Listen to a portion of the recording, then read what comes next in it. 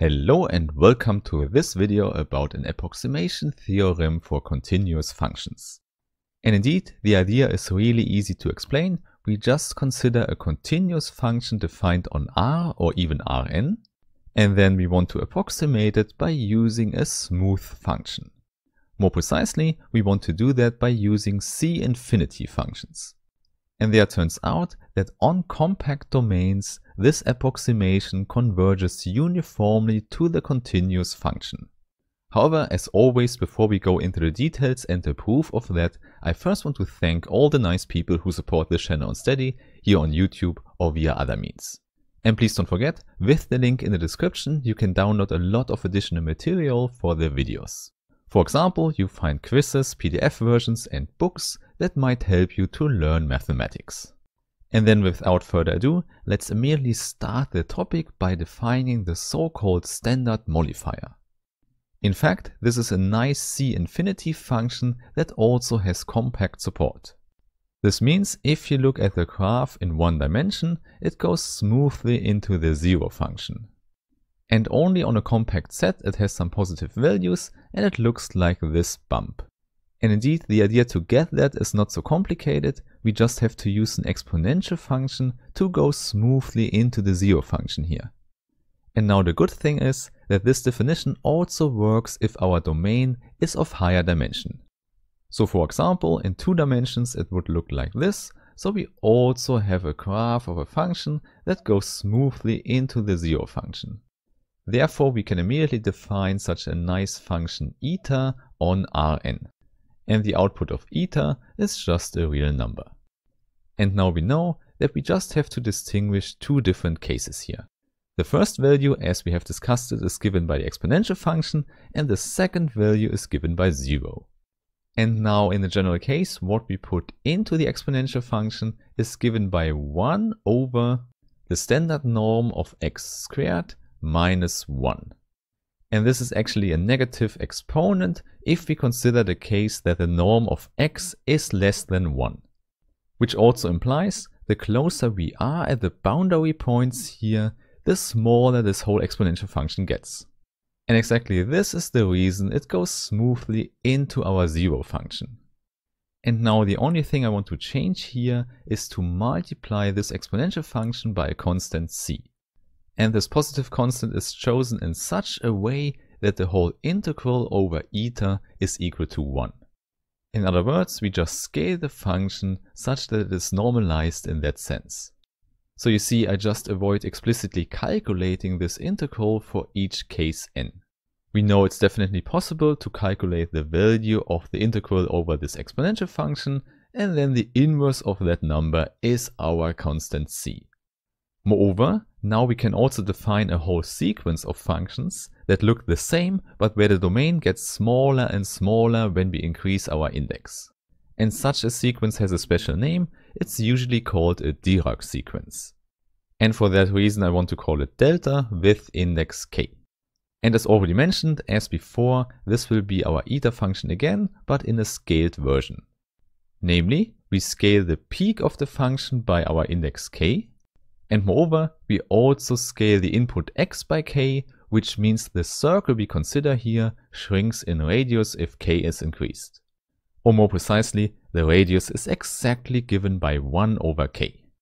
So this is something you can already remember. If we increase our n, the graph here gets smaller and smaller, but also higher and higher. And there you might already see that this makes it into a Dirac sequence. But actually a Dirac sequence just is defined by 3 properties. The first one makes everything quite simple because we say every function has to be non-negative. This is definitely satisfied here, and it helps us if we consider the function inside integrals. And indeed the next property already tells us about that. If we integrate delta k over the whole Rn, we should get out 1. And obviously this also should hold for every k in n. This is also satisfied here, and I don't have to show you that because we have the property for eta, and here it's just one substitution inside the integral. Okay, so these 2 properties are not so complicated, but now comes the most important one, the third one. This one tells us that everything for the sequence actually happens in a small epsilon ball. And the common notation for the epsilon ball around the origin is given by b epsilon 0. And for the sake of completeness, I give you the definition here. These are all the points y in Rn that satisfy that the standard norm of y is less than epsilon. So this is just a small open neighborhood around the origin. And there we can consider the integral over delta k. Actually, the better way is to look at the complement of this epsilon ball. So we integrate over everything except this small neighborhood around the origin. And please don't forget, all the integrals we consider here are n-dimensional integrals. And here the picture already tells us everything. If we make k large enough, then everything we integrate over will just be the zero function. Hence, in the limit process k to infinity, we will actually get out 0 for this integral. And this is totally independent of which epsilon we have chosen at the beginning. So you see, these three properties are definitely satisfied for our chosen sequence of functions delta k. However, every sequence of functions that satisfy these three rules we would call a Dirac sequence. And indeed, this is all we need to prove our approximation theorem. And there, as already mentioned, what we consider is a continuous function f. This one is defined on Rn, but it can have values in the whole complex numbers. And then we can just fix any compact set A in Rn, and we restrict f to this compact set. Therefore, f now only defined on A is definitely also a bounded function. Therefore, it makes sense to look at the supremum norm of this bounded function. And here the notation for the supremum norm restricted to the compact set A is chosen with the index infinity and A. So not complicated at all. Here we just take the supremum over all x in the set A. And then we take the absolute value of the function inside at the point x. But now of course we want to know what is the function inside this supremum norm. And there we have our function f minus the convolution delta k with f. And because delta k is a C infinity function, this convolution is also a C infinity function. This means this is the case when we choose this particular Dirac sequence. And now finally the important result of our approximation theorem is that this supremum norm goes to 0 when n goes to infinity. Which actually means that we have the uniform convergence of this sequence of functions to f. However, please note we only have it if we restrict everything to a compact domain. And now for the rest of the video, I would say let's write down the proof of it. So let's first fix an epsilon greater than 0 and a compact set A. Which means on our domain here, we just have to look at a bounded set. And now we know f is continuous, so it will also be a bounded function. Moreover, the restriction to a compact set definitely gives us a uniformly continuous map.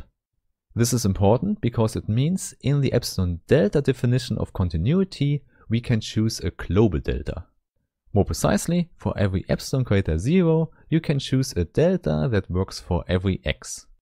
This means in the case that the distance between x and x tilde may be written as the standard norm of x tilde minus x is less than delta, then we also know that the output has a difference less than epsilon. So this is what the uniform continuity actually means. You can choose the delta independent of a point x. Hence, this is the background information we can use now. In other words, now we can find a real number delta such that for any point in our domain A and y in the delta ball around 0, we have that the distance between two outputs is less than epsilon. So what we put into the function f is first x minus y, and the second point is just x. So by definition, the distance between both points is less than delta, such that the outputs have a distance less than epsilon. So this is what we need, simply because we have the convolution involved. And now we can just calculate our supremum norm as we have it here. So we first look at the absolute value and put a point x in. And now of course we can just use the definition of the convolution. As always, it's simply given by an integral over the whole Rn. And we can write it as delta k of y times x of x minus y. So x is fixed and we integrate over y. And now you can see the idea here is that we also pull f of x into the integral. This is not a problem at all because we can artificially introduce a second integral as well. Namely because we know that the integral over delta k is equal to 1. So here we actually use our second property of the Dirac sequence. And there we can easily pull in our f of x and then we can put both integrals together. Therefore in the next step we only have one integral left. So we have delta k of y inside and the difference of f of x minus f of x minus y. And there you might already recognize that we can use the triangle inequality for integrals to pull in the absolute value. And we don't have to put it around the delta function here because we have the first property of our Dirac sequence, which simply tells us that delta k of y is always non-negative. And so the good thing is that the absolute value is only around the difference for the function f. And now you might already know that we will also use the third property of our Dirac sequence, which actually just means that we will split up the integral into two parts. And we will use our delta from above, but we also use some safety distance, so we use the radius delta half. Hence the second integral on the right will be over the complement of this ball. And there we already have one fact, namely on the left we know that this difference is definitely less than epsilon. So please note this was from the chosen delta from the uniform continuity. And because of the properties of our delta function, we definitely know that the whole first integral here is less or equal than epsilon. So we only have to care about the second integral, and there we already know that we can use the triangle inequality for the absolute value as well. This means instead of a minus sign, we now have a plus sign. This is not a problem at all because we want to have an estimate anyway. And at this point the proof splits up into two possibilities. Either we do the proof for a general Dirac sequence, but then we have to assume that the whole function f is bounded on the domain Rn. And on the other hand, if we use our explicit Dirac sequence given by this eta function, then we don't need to assume any boundedness of f because this whole integral will vanish anyway.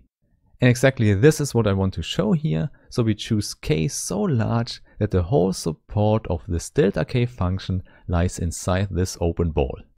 More precisely, we find an index capital K such that for all k greater than this capital K, this one is equal to 0.